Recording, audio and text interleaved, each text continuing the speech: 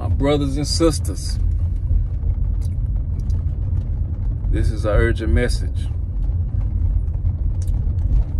You may not think it's urgent, but I feel in my spirit it is urgent. And the time is drawing near. This message is to say, get in your word, because that is the only offensive weapon you will have. The armor, the spiritual armor, the helmet of salvation, the breastplate of righteousness, the belt of truth, the shoes of peace to preach the gospel, the shield of faith. All those are for defense. But the word is your sword. Now, ask yourself, why would the Lord give you a sword if he wanted you to just play defense? That don't make sense. The times are very funny, if that's the word I'm looking for. If you don't, you gotta watch and pray. So I don't really get into the news, because that is where Satan operates with the spirit of fear.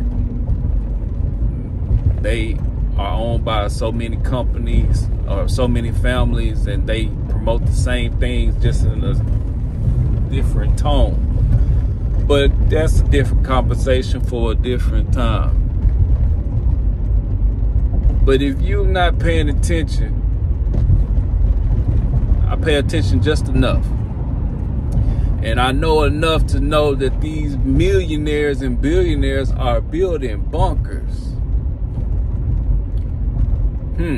That should tell you something's going on. Something is happening. Something is about to happen. These billionaires and millionaires are selling off stocks a lot. That means something is happening. Something is about to happen. Now you can prepare and stock up food and water and guns and ammo and toilet paper and all the other stuff that you might want to hoard. But at the end of the day, if you're not spiritually prepared, nothing else matters. So my suggestion to anyone who comes across my voice, get in your word. I don't care if you can't understand it. You better get into it like your life depends on it, because in actuality, it does. Ask the Holy Spirit to come in you and give you knowledge. That is what the Lord wants to give to you. So if you ask in his will, he will give it to you.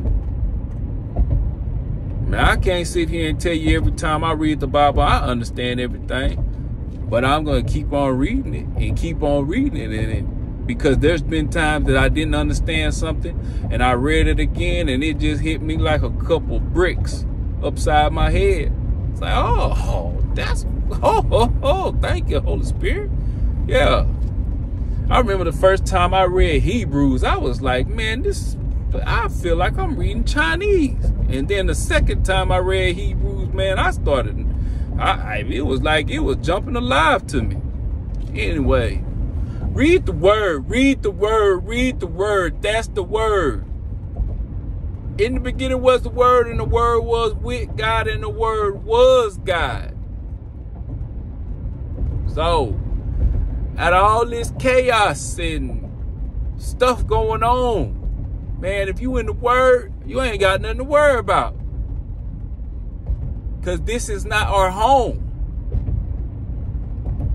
And there's going to come a time where people are going to say, they're going to tell the mountains to jump on top of them. They're going to be hiding under rocks, wishing death come upon them. But if you prepared, you in the word, you know what's going on, you ain't worried about it. Hey, you don't got to listen to me, but you will remember me one way or another. Man, guess he was kind of right. Hey, get in the word. You can prepare physically all you want, but if you're not spiritually prepared, all the other stuff don't even matter. Get in the word.